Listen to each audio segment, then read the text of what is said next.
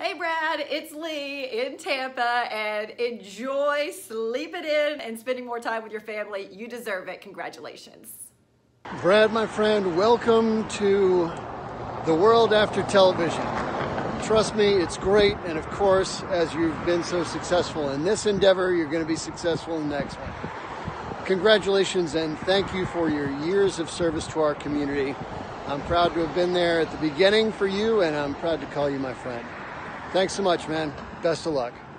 Hi, Brad. A little birdie told me that you are retiring from TV. Congrats on an amazing career in Charleston. I wish you all the best. Brad, I cannot believe it has been this long. Over 20 years of you being here in the Low Country on television. Man, I'm proud of you. I can remember the day that you walked into Channel 2 and the great things you did from sports on the weekend. Man, we had a ball. We even got to open up the current WCBD studio. So I'm proud of you, man. But I know you're tired of that early morning wake-up call. And now it's a chance for you to do some of the great things that you want to do with your family. Again, I'm proud of you. I'm looking forward to that next chapter of that Franko life. And hey, buddy, if there's anything that I can ever do for you, you know I'm here for you. Good luck to you, man. Franko, it's Wallace. Man, 18 years ago, I followed you in the sports department and had to subject myself to that for 3 years. It was rough with that other guy.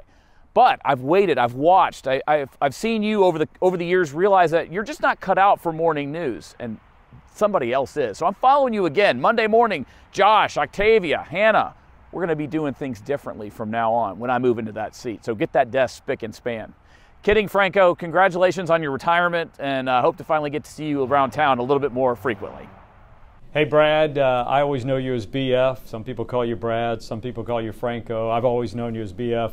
I was digging through some old pictures and I found this handsome young man right there, actually that handsome man right there. And Brad, if I remember correctly on this picture, this young lady was Lillian's granddaughter who had the biggest crush on you, and you can kind of tell that she loved being next to Brad Franko.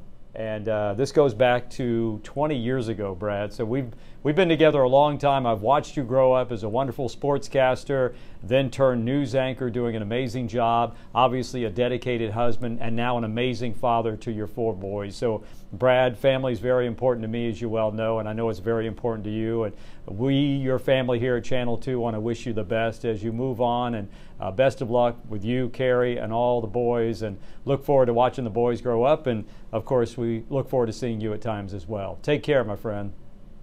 All right, Franko, all the times that we spent around this station fooling around and joking and everything, I felt like it was important for us to be serious about what you've meant to the station and your legacy here. I think that's an important thing to consider when someone has put in so much effort to what you've done here in 25 years. One thing that we will miss is your journalism, the big J person that you are, the person that we could count on every time that we needed somebody to step up and get the story right. We're going to miss you. Please come back and see us, visit anytime you want to, and take care of those boys. Thanks for everything you've done. Hey Brad, congrats, and thanks for all the memories. Looking back over the last 20 plus years, roommates, to growing our careers, our weddings, and our kids, you've been a great friend to have along for the ride. We're going to miss you, but you'll always be a part of the News 2 family. So here's to your next adventure, and I can't wait to see where it takes you.